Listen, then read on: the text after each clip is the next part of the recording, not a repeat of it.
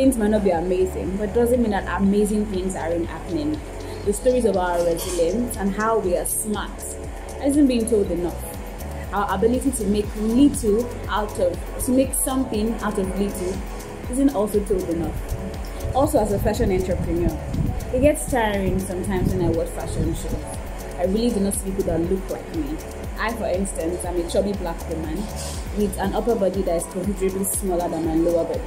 There are thousands of other people that look like me who don't really get to see themselves in what they see on the runway.